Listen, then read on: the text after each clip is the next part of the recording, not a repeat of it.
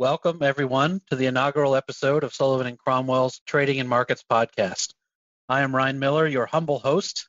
I am partner at Sullivan and Cromwell and co-head of our Commodities, Futures, and Derivatives group. We couldn't be more excited to kick off this podcast as one more way for us to connect with our clients in the broader trading and markets community. I'm even more excited to begin this series today with my guest and co-host, Jamie McDonald. Many of you will know or will have seen that Jamie joined Sullivan and Cromwell as a partner effective beginning this January. He's in the building. And he most recently served before coming to S&C as the director of the CFTC's Division of Enforcement for a term of more than 3 years. We will jump into a Q&A with Jamie, and I'm excited to do that, mostly to look at where he sees the legal and regulatory environment going over the next year. First, before we jump into the conversation with Jamie, just a bit of background on what we think the podcast can be and what our goals are here. One thing we really want to do, and our stated mission, is to offer regular commentary, observations, and updates on various legal and regulatory developments for the trading and markets industry. We're going to focus on derivatives, securities, and commodities, including cryptocurrencies. We're going to jump around a bit any given episode, depending on what we're seeing in the market and where regulators are, and we will aim to do just that. With that, today, Jamie and I are going to try to capture some of what we think will be the CFTC's priorities and focus over the coming year. It's a broad and daunting task to cover in 10 minutes, but we certainly have the right person to do it, so let's jump in.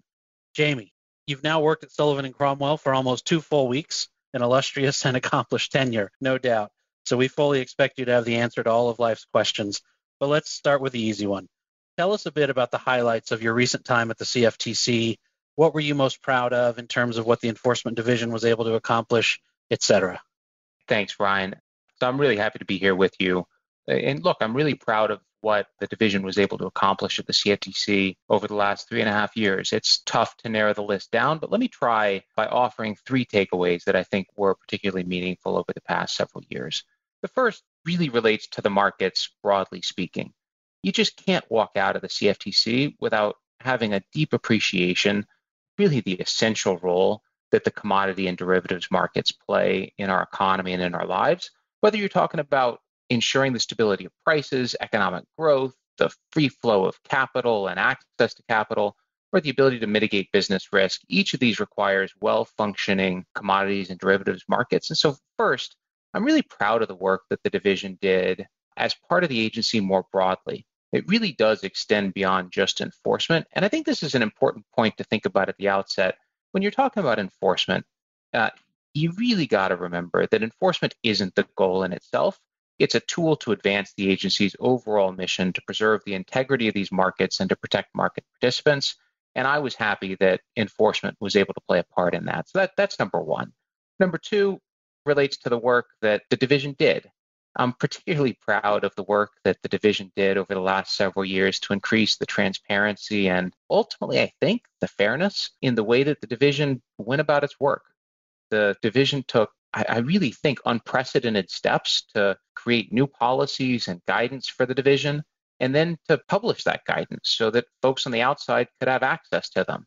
The goal, as I mentioned just a minute ago, isn't just to bring enforcement actions for the sake of bringing them. It's to deter misconduct before it happens. It's to give businesses the tools that they need so that they can build their compliance programs and their surveillance systems in the right way. So the agency took a number of really extraordinary strides in this regard. The Division of Enforcement issued its first enforcement manual, which laid out the policies and procedures that guide division staff, and it made the manual public. It issued its first ever civil monetary penalty guidance, setting out the factors the division would consider in arriving at its penalty recommendations. I think in the penalty guidance in particular, there's a lot that's notable there. But one particular point that I think is worth just pausing on for a second is that the division said for the first time expressly that it would consider the penalties imposed by other enforcement authorities in related actions, such as the Department of Justice or the SEC. I think the people do expect that their government would speak with one voice, and it's fair to expect that they'd be coordinating with one another when addressing conduct that stretches across the jurisdiction of multiple agencies. And this was the first time that the division had expressly and publicly said that it was going to consider those sorts of things when determining the appropriate penalty.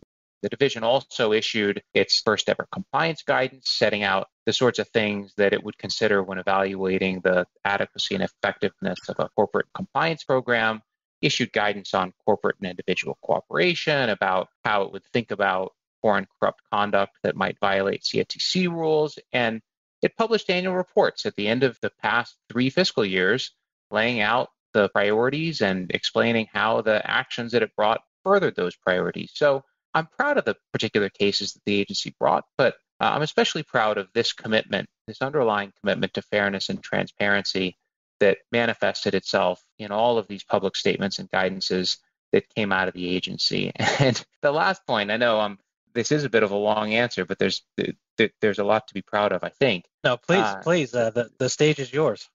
This third point relates to the staff and the people at the agency, and this really may be the most important point, even more than the particular pieces of work. I'm proud of the commission and the commission staff that did the work, showing really, I think, true dedication and professionalism. The commissioners and the agency staff, like everyone else in the country and the world, carried out this critically important work in the midst of this unprecedented COVID pandemic. The people at the agency did the work really without missing a beat, all while navigating the obstacles, issues, and anxieties that came along with the pandemic. This, I really think, was extraordinary. It was a tremendous reflection on all of them, and being part of that staff response, this doubled down commitment to get the job done during the pandemic, really will be a point of pride that I'll carry with me for the rest of my career. Thanks for sharing those thoughts. And I can say from this side of the room, I mean, we absolutely saw your staff and the teams there entirely mission focused over the year. And you're right, there was not a delay in terms of their ability to pursue investigations. And I'm sure we'll see that continued effort going forward. Looking now, I guess, forward a little bit, a similar question, but a slightly different perspective. We're obviously tremendously excited to have you now on the Sullivan and Cromwell team. The firm more broadly and many of our clients have been really enthusiastic about having you on board. Sort of an announcement for anyone listening, always happy to set up those discussions and meetings. For you, Jamie, what was your thought process as you looked at transition out of the agency, a fairly long tenure in terms of that role of enforcement director, and coming to Sullivan and Cromwell? And more directly, what goals and priorities do you have in mind as for the practice here? Yeah, so I really didn't give any thought to next steps until after I had left the agency at the end of the last fiscal year. But when I did start to think seriously about it, I was drawn to S&C for several reasons. It's not enough to say, well, we've got an expert in commodities work or derivatives work or investigations or enforcement or whatever it might be. You really do need an interdisciplinary group who can together truly serve as counselors to the clients so that you're not just addressing any particular narrow issue, which could, by the way, turn out to be the smaller part of a bigger issue. I think in order to really address these sorts of complex and complicated issues, you have to be able to identify and understand all the different pieces, and you have to be able to look at them from a broader perspective and fit them together. And that's really not something I think that any single person can do. It takes a team ranging across different practice areas. I hope that going forward, drawing on my experience running enforcement at the CFTC, I might be able to help the team advise the firm's current and future clients, to help them navigate any issues or obstacles they may face in investigations, but also to help them continue to build out and refine their own internal compliance and surveillance systems so they might be able to avoid these sorts of issues going forward, the kinds of things that might lead to regulatory investigations in the first place. Yeah, that's great insight and perspective. And so again, thrilled to have you on the team, and I know many of our clients are as well. So now the $100 million question, and as much as practical, let's stay focused on a trading and markets community. Where do you see enforcement and investigation themes going in the next 6 or 12 months, whether that's CFTC, DOJ, or otherwise? So I think like so many things here, the details are going to be important. And I think actually before we can think about what's going to change, I think it's useful to identify the things that actually won't change. And I think there are a few of them that'll be important going forward. So one is probably an obvious point, but worth mentioning and worth starting with. The staff by and large won't change. The staff is a career staff. Most have been at the agency across multiple administrations. They're going to approach the job in the same way, with the same professionalism and dedication, on January 21st of this year that they did on the same day 4 years before, and that they did on the same day 4 years before that. The second thing is that the length of time that investigations take runs into multiple years. It can take in the ballpark of 2 years for investigations to run their course. That means that the cases that you see today are the product of investigative decisions that have been made at various points over the last couple of years. And the third point here is relates to the priorities of the agency. If you look back at the last several annual reports for the Division of Enforcement, the division's priorities really didn't change year over year. And in the first annual report, the division noted that the priorities that it was identifying there were largely the same as the prior administration. And so I expect that the priorities will largely stay the same going forward. But of course, there's also going to be change. And I think there will be some meaningful change in meaningful areas. There'll be a new chairman. I think the new chairman is likely to bring in a new director of enforcement as well as potentially other new directors for the policy divisions. The chair and any new director of enforcement will want to bring their own views into the agency. They'll want to put their own stamps on the enforcement program. So this really is where your $100 million question will play out. Where are these areas going to be? You might look to some of the areas where there have been policy differences or policy debates in the past. So areas relating to corporate penalties or what types of issues should be handled as compliance issues in the policy divisions versus which types of issues should be referred over to enforcement. How should the Division of Enforcement or the Commission think about minor violations? Are they merely minor violations that could warrant a closing letter or a declination, or should they be used as examples? Punishing small violations aggressively can deter bigger violations, might be the theory.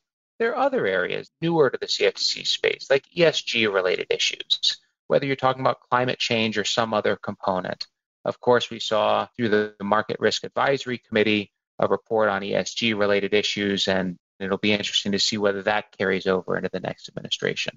The point here, I think, is that there are real policy issues that are either have been debated over the past few years where there have been differences among different commissioners or issues that are just sort of still developing that I think the agency is going to continue to work through in the years ahead.